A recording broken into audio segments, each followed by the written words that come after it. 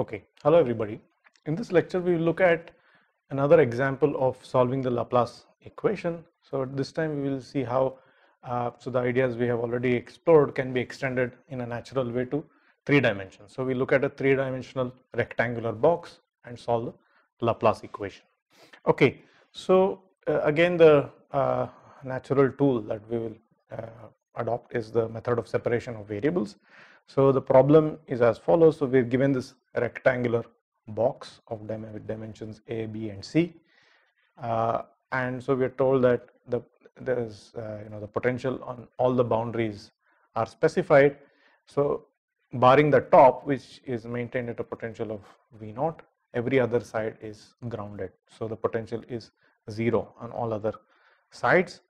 And so it's immediately seen to be a version of a Dirichlet problem, right? It's a Dirichlet problem because the boundary conditions on all the surfaces are given, and we are asked to find the potential within the box, right? So it helps to first of all write down the Laplace equation in 3D, which is just this: dou squared u by dou x squared plus dou squared u by dou y squared plus dou squared u by dou z squared equal to 0.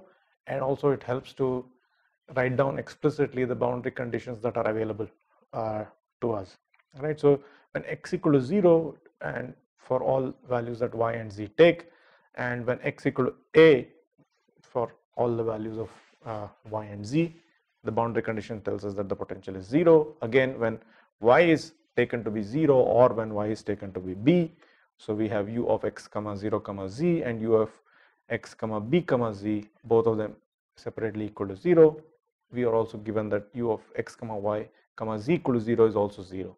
And then the final boundary condition is u of x comma y comma c. When y z equal to c, the potential is v0, right? So it's good to specify the problem, all that is given to us in this language, and then make the onsorts. So the onsort is u of x comma y comma z is written as x of x times y of y times z of z now, right? So you'll see that we have to do 2 rounds of this usual trick of separation of variables.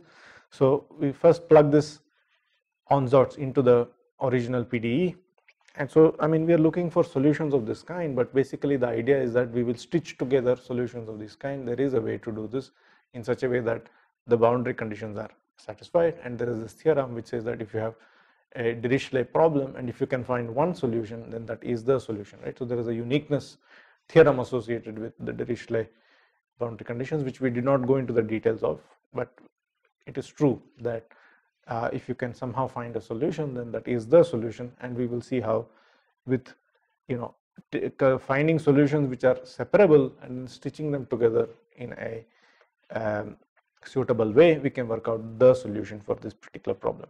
So we plug it into the original PDE, so then we get it in this form: d squared x by dx squared yz plus 2 similar terms involving the other coordinates, and then you divide throughout by the product x times y times z, and then you see that the first term becomes 1 over x times d squared x by dx squared, and the second term is 1 over y times d squared y by dy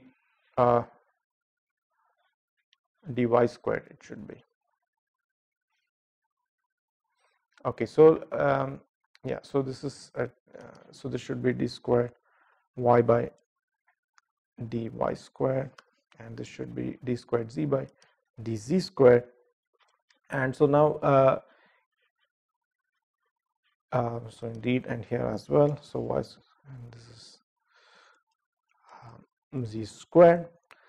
So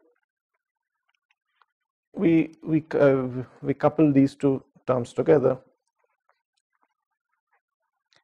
So this is z, and so this is y. So it's useful to combine just these two terms together. So we have 1 over y plus d squared y by dy squared plus 1 over z d squared z by dz squared is equal to minus 1 over x times d squared x by dx squared.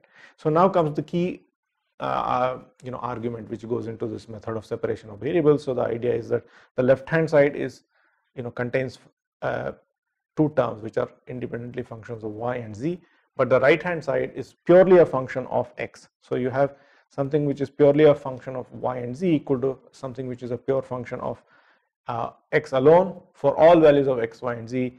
Therefore, the only way that this can happen is if it is a constant, and that constant which we take it to be lambda 1 squared, right, without loss of generality.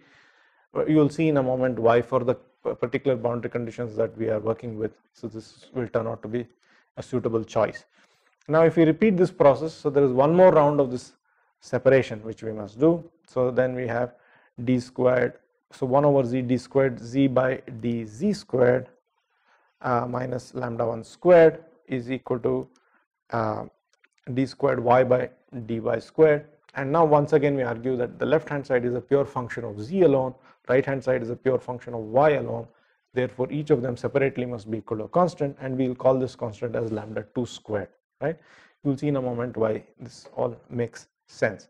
So now we have this left hand side is equal to lambda 2 squared minus 1 over y times d squared y by dy squared is lambda 2 squared. And so there is another separation constant we have introduced, but it's useful to define another quantity which we'll call lambda 3, which depends on lambda 1 and lambda 2 in this manner. So lambda 3 squared is equal to lambda 1 squared plus lambda 2 squared. So lambda 3 is defined using this equation. So now the original PDE is rewritten in terms of 3 ODEs, right. So we have d squared x by dx squared equal to minus lambda 1 x squared, that's the first ODE. Then we have d squared y by dy squared is equal to minus lambda 2 squared times y, and then we have d squared z by dz squared is equal to lambda 3 plus lambda 3 squared z, right. So these are familiar and simple ODEs which we know how to solve.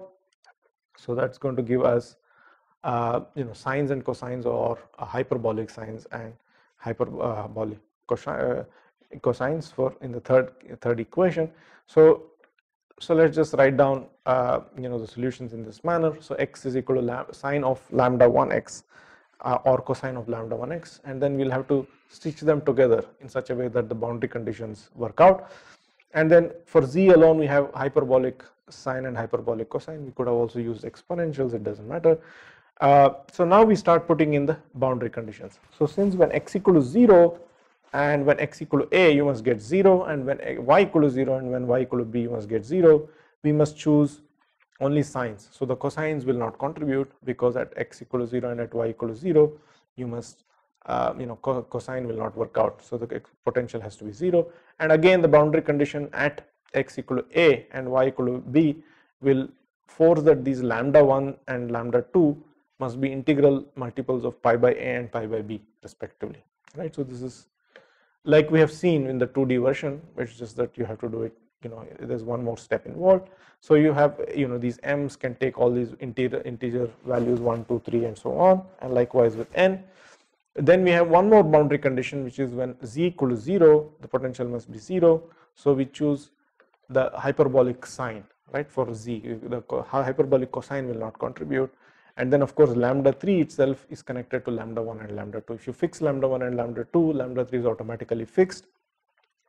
So the overall solution turns out to be this double infinite series.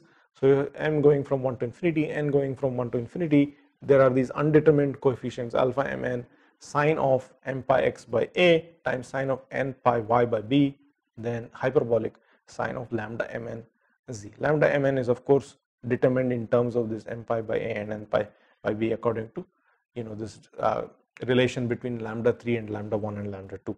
So there is this final boundary condition which we must impose and solve for these unknown coefficients alpha mn.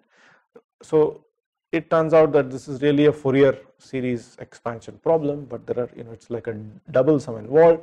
So there will be double integrals to compute. So basically we argue that there is this function which is a constant, which is expanded in terms of sines along x and y. So we can treat this entire thing. So when you put z equal to c, so basically you treat this alpha mn times hyperbolic sine of this stuff to be the coefficient, and that coefficient we know from standard Fourier methods. You can check this explicitly by doing this double integral. You will be able to isolate the coefficient of your choice. Every other term will go to 0 if you do the sine of m pi x by a times sine of m pi y by b, you take an integral over dx and dy, the limits being from 0 to a and 0 to b respectively, and then you get this integral. Each of these integrals is really the same, and you will get 16. So you will get a 4 times 4 times 4. There is a pi squared in the denominator. So the answer turns out to be quite straightforward. It is seen to be just this, and only for odd m and odd n. So a sine of pi by 2 is 1, sine of pi by 3 pi by 2 the whole squared again is 1, but even integers m and even integers n are not allowed. So the full solution is seen to be this double infinite series where you have summation over m takes values 1, 3, 5 so on, n also takes values 1, 3, 5 so on, and then now you also have this sine of m pi by x, sine n pi y by b times there is this hyperbolic sine of lambda mn is the divided by, this is a constant, right? So this came about because this coefficient had this stuff. So that is hyperbolic sine of lambda mn c, and indeed lambda mn is of course written in terms of m squared pi squared by a squared plus n squared pi squared by b squared, the whole thing, which is a square root. Okay, thank you.